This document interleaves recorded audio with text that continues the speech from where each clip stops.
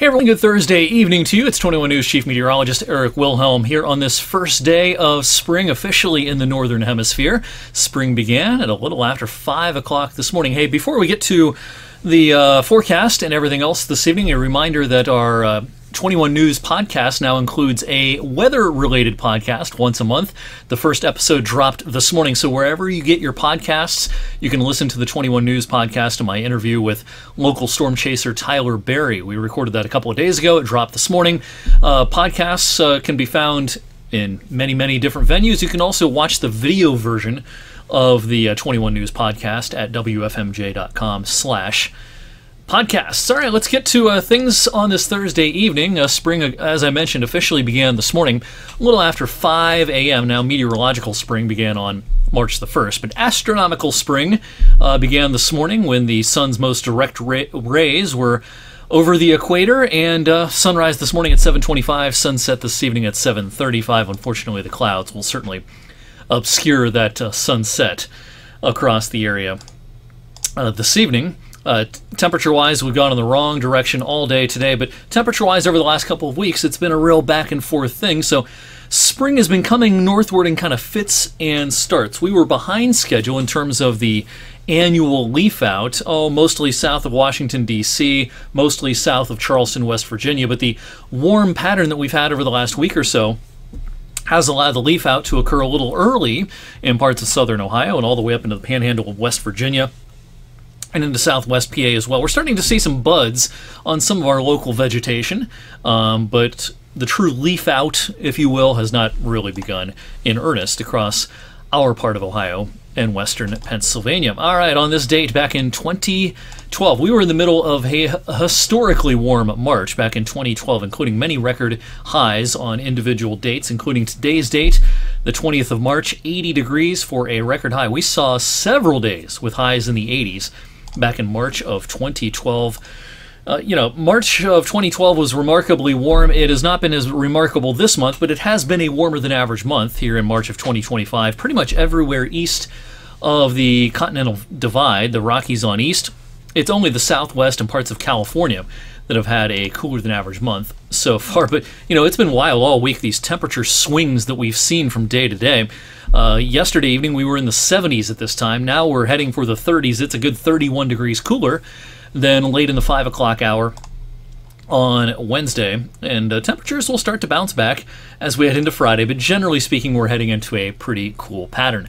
Our cold front is rolling through as we speak. And so, temperatures are dropping. And yes, a few snowflakes are starting to emerge off of Lake Erie. I do think there will be a snow flurry in some parts of the area before the evening is through. But of course, so Severe Weather Awareness Week rolls on in the state of Ohio. We've been spending all week talking about different aspects of severe weather, and I wanted to touch on a very important topic this evening. That is lightning and lightning safety. Whenever I do school talks, I include a graphic kind of like this one, imploring the young ones to not seek shelter under a tree. Lightning, like I tell the kids a lot of times, lightning is lazy. It doesn't want to have to do the work. If it doesn't have to, it doesn't want to have to do the work of striking things on the ground. It likes to hit things that are sticking up in the air, and that includes, of course, trees. So when you look at the lightning deaths over a period from 2006 to 2023 nationally, the most deaths occurred underneath trees. Second place, the water. Of course, the water is a bad place to be. Whether you're fishing or boating, anything involving the water is bad news when we have thunderstorms and lightning and thunder. Also, just generally being outside, even if you're not near a tree, just being in the yard, mowing the yard, just hanging out in the yard.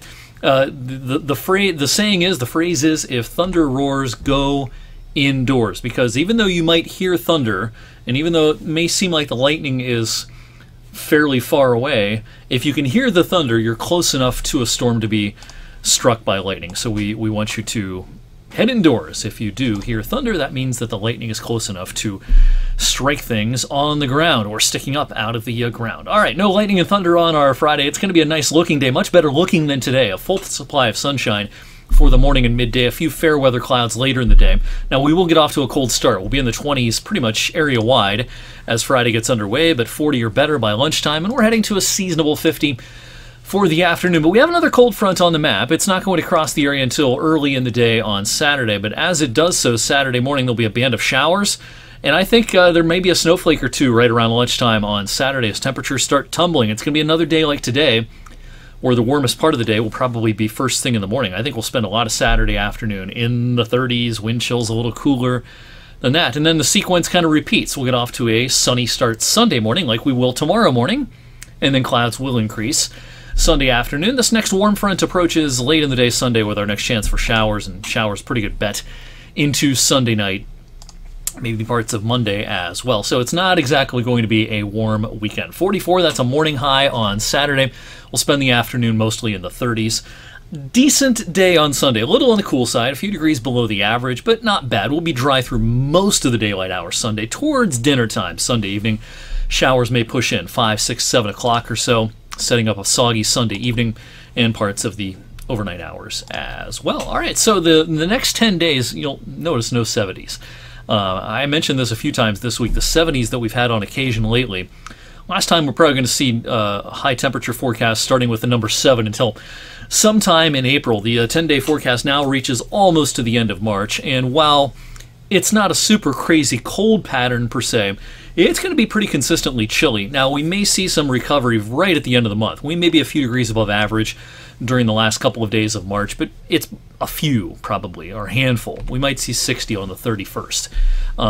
70, 75 degrees, the kind of thing we've had on occasion lately. Yeah, that doesn't seem like it's coming back until we flip the calendar to the new month of April.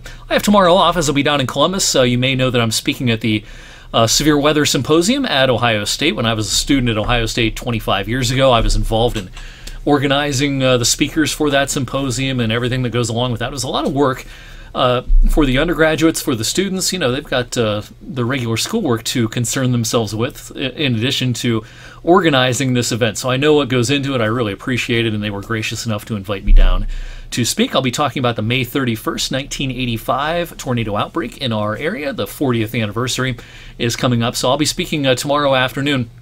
If you Google the Ohio State Severe Weather Symposium, there probably will be a link to watch if you want to watch. I'll be speaking tomorrow afternoon. I think my slot is at 2:45 p.m. But if you want to check out some of the other speakers as well, I think it will be live streamed. So if you do some Googling, you'll be able to find that probably pretty easily during the course of the day on Friday. In the meantime, thanks for watching on this Thursday evening. Have a great Friday and a great weekend. I'll see you back here for Weather Geeks on Monday.